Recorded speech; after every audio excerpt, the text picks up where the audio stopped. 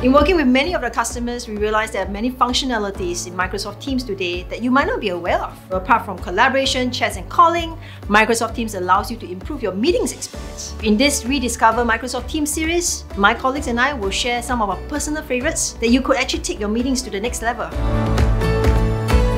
Add another device is such a beautiful feature, and I couldn't wait for Teams to roll this out because I constantly shift from laptop to the phone. I sometimes listen to the call on my phone and then watch the content on the laptop, and also I'm shifting between the devices because I go and meet customers and partners and I'm on the go all the time, so that seamless shift is really helpful for me.